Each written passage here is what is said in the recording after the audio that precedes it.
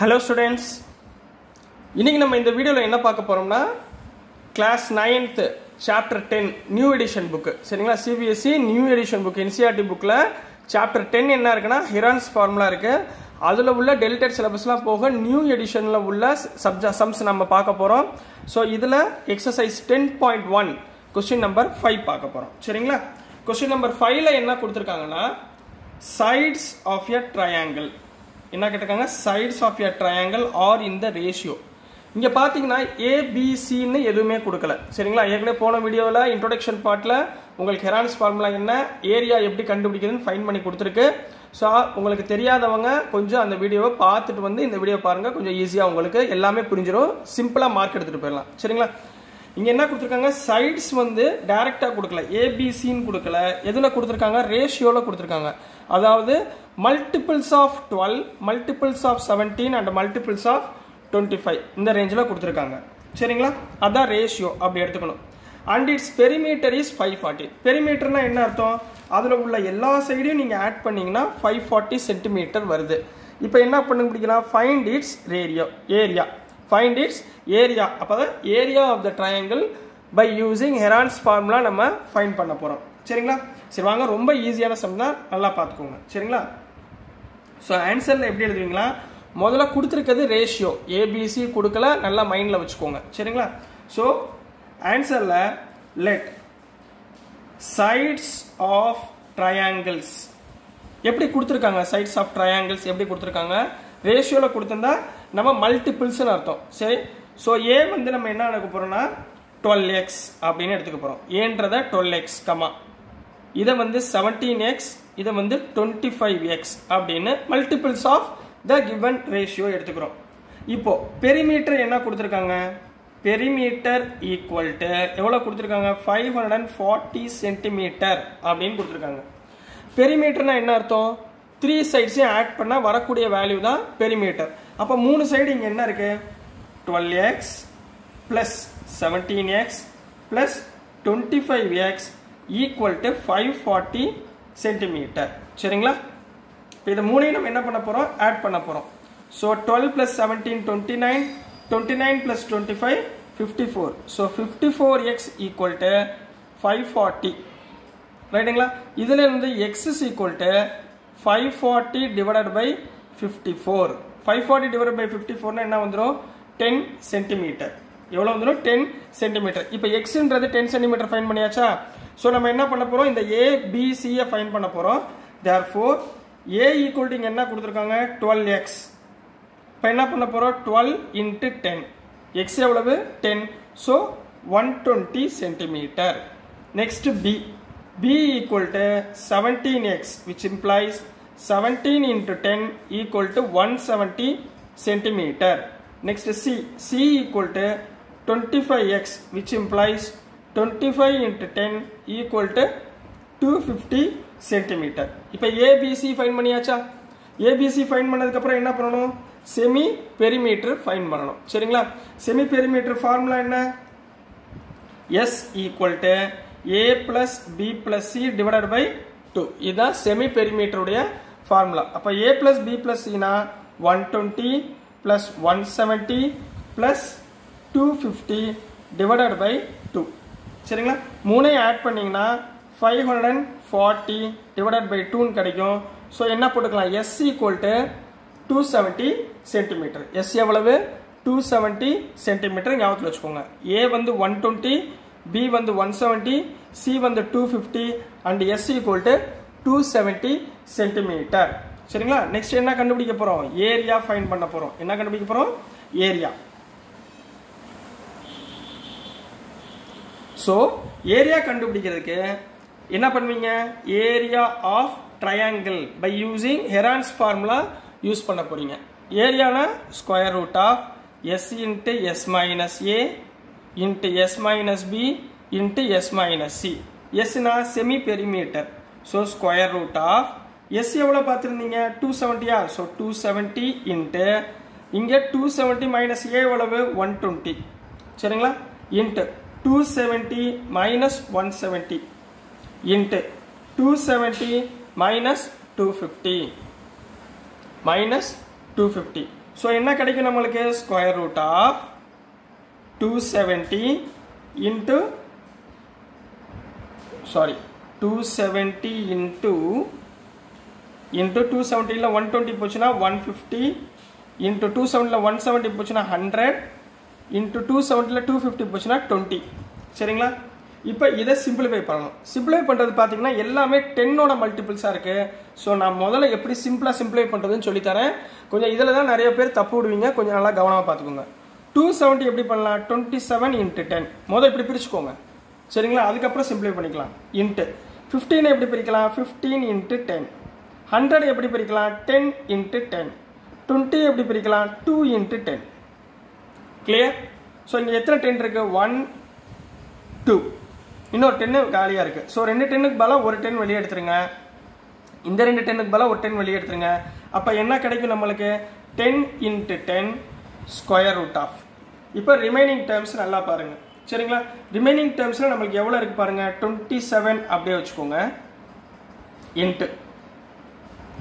15 ஐ எப்படி பிரிக்கலாம் 15 ஏதா பிரிக்க முடியுமா 3 5 ஆர் 15 னு பிரிக்கலாமா சரிங்களா சோ ஒரு 10 ஒன்னு இருக்கு ஒன்னு 2 ஒன்னு இருக்கு சோ எப்படி எழுதலாம் 3 5 ஆர் 15 எழுதலாமா சோ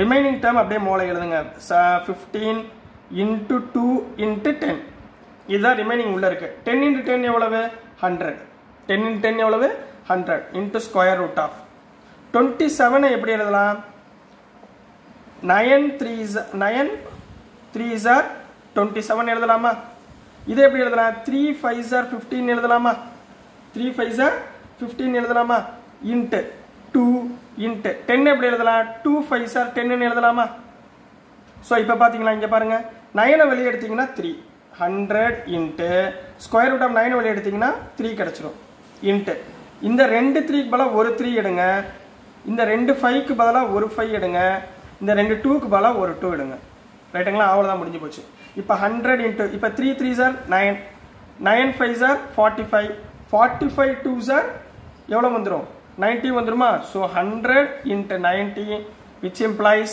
என்ன கிடைச்சிரும் நமக்கு 9000 centimeter square so 9000 centimeter square maximum பசங்க எதுல தப்பு பண்ணுவாங்கன்னா இந்த ஸ்கொயர் ரூட் சிம்பிளிஃபிகேஷன் இருக்கு பாத்தீங்களா இதுல தான் தப்பு பண்ணுவீங்க சோ இத கொஞ்சம் நல்லா கவனமா கொஞ்சம் பொறுமையா ஸ்கொயர் ரூட் மட்டும் கரெக்ட்டா பாத்தீங்க அப்படியே நமக்கு 5 மார்க்ஸ் அப்படியே எடுத்துடலாம் சரிங்களா ஸ்டூடண்ட்ஸ் சோ இப்போ क्वेश्चन நம்பர் 6 க்கு போயிரலாம்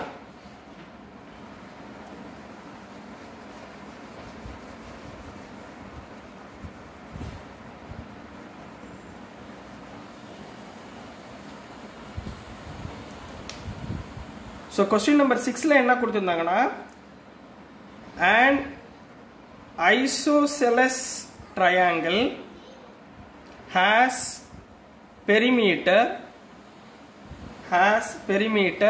30 cm perimeter னா டக்குன்னு ஞாபகத்துல வந்துறணும் all the three sides தான் perimeter and each of the equal sides is 12 centimeter.